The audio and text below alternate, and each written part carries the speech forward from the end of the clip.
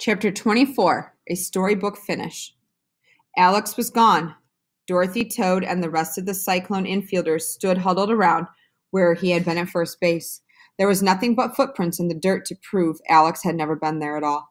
"Please," Dorothy begged the fairy godmother, "help him. Bring him back." "Oh, I'm sorry, dear. I can turn pumpkins into coaches and mice into footmen, but I can't make a lark into something he's not. No magic can do that. I'm sorry, I truly am. This is why most teams don't use larks, you know." Dorothy didn't care what most teams did or didn't do. She didn't care what anybody else in the stadium or Emerald City or all of Ever After did. She dropped to her knees and cried, big fat tears that plopped into the dust like meteors leaving craters on the moon. "We'll wait then," she said. "We'll wait until he comes back." At the top of the Reaper's dugout steps, the big bad wolf cleared his throat. "I'm afraid we must play on, dear," the fairy godmother told her. Toad put a hand on Dorothy's shoulder. "They shall sing songs of him," he told her, but only it made her cry again. "We'll wait," she said again. "He'll come back. Button Bright came back once or twice before he—" "Button Bright's in a book, old girl. There was always a chance someone new would come along and discover him. But Alex?" Toad didn't have to say any more. "I would just like to remind everyone that my team has lost many of its players without causing an interruption," the wolf said.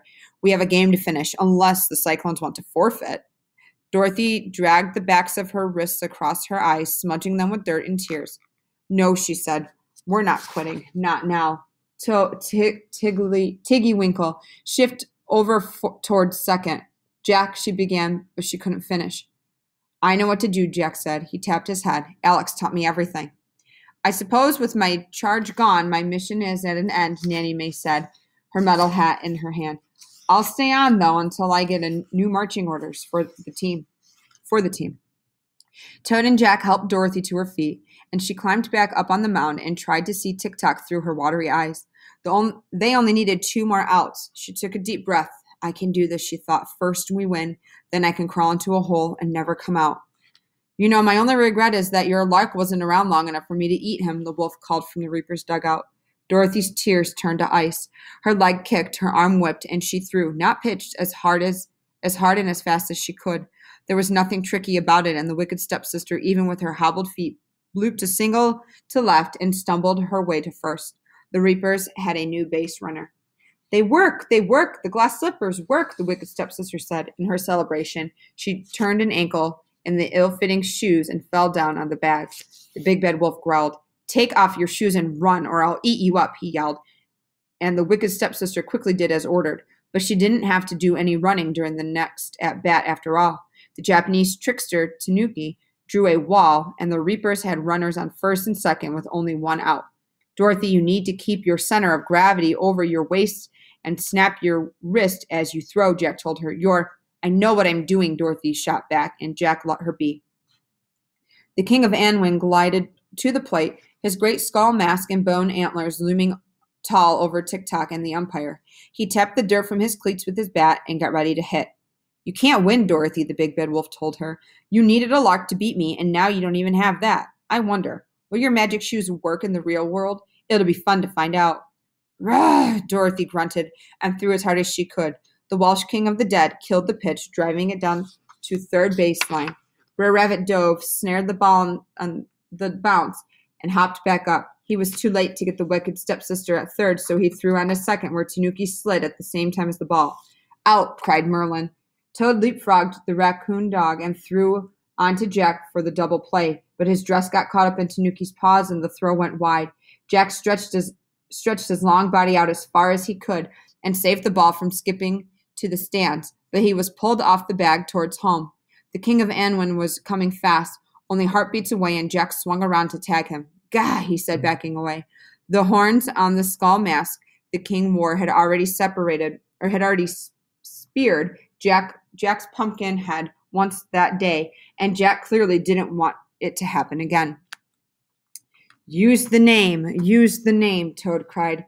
Jack closed his eyes and said, "Arwen!"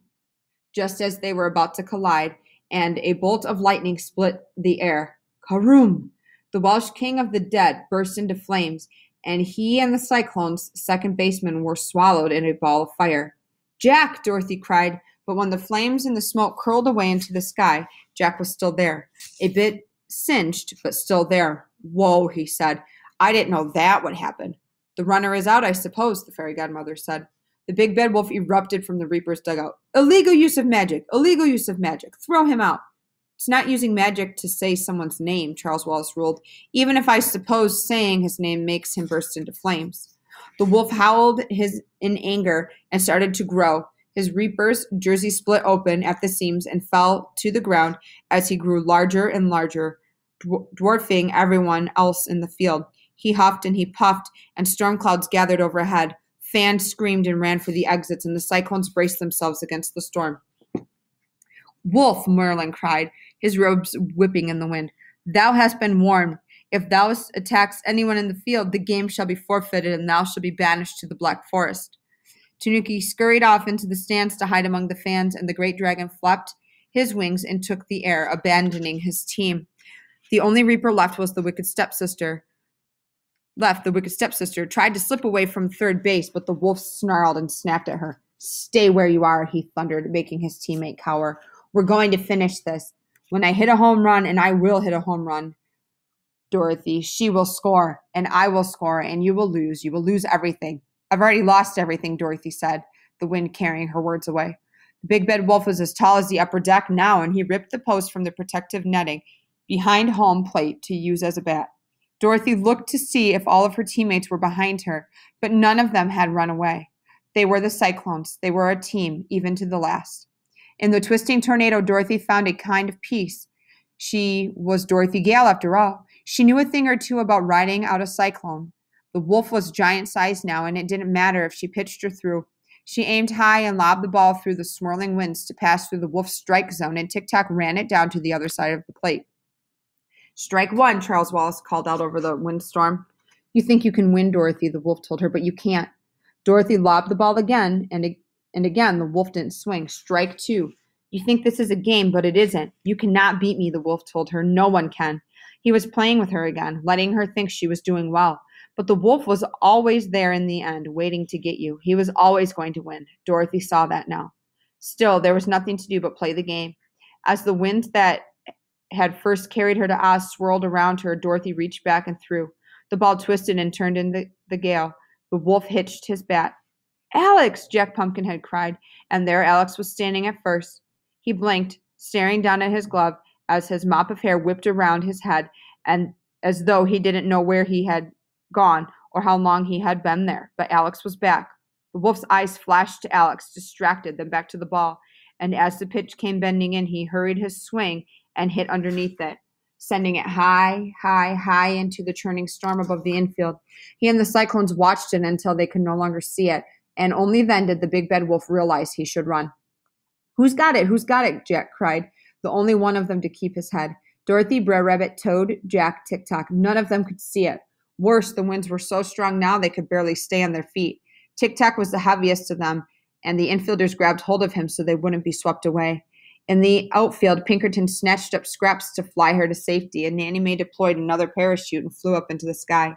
Alex was the last of the outfielders to grab onto the chain of Cyclones, grabbing Dorothy's hand just before they were all lifted by the wind like a kite with steadfast Tic-Tac as their anchor. The wicked stepsister scored and ran away. Unless someone caught the ball, hers was the tying run. The winning run, the big bad wolf, fought against his own storm and rounded first with the huge thundering strides. What's the score? Alex yelled to Dorothy over the roar of the wind. 10-9. How many outs? 2. The big bad wolf rounded the second and leaned into the wind, headed for third. We have to get that ball, Alex yelled. Dorothy shook her head. We can't, Alex. We can't beat him. It's over. No, it's not. Not until I'm gone. He looked up into the eddy of the storm clouds above them. Dorothy, you have to let me go. What? No, she yelled, holding his hand even tighter. We just got you back. What's the worst that could happen? Alex asked her. You could be thrown 10 miles from here. You could die. Alex smiled at her. Dying was nothing to him, and they both knew it. He was a lark. You could disappear for good, and now I'd never see you again, Dorothy said, finally admitting why she wouldn't let go. So what do we do? Just crawl off to the wild woods and quit, or do we play the game? The big bad wolf made the turn at third and headed for home. Dorothy, Alex told her, you have to let me go. Dorothy closed her eyes, the wind whipping tears from her face. Very slowly she opened her hand, and Alex slipped from her fingers, away and up into the storm.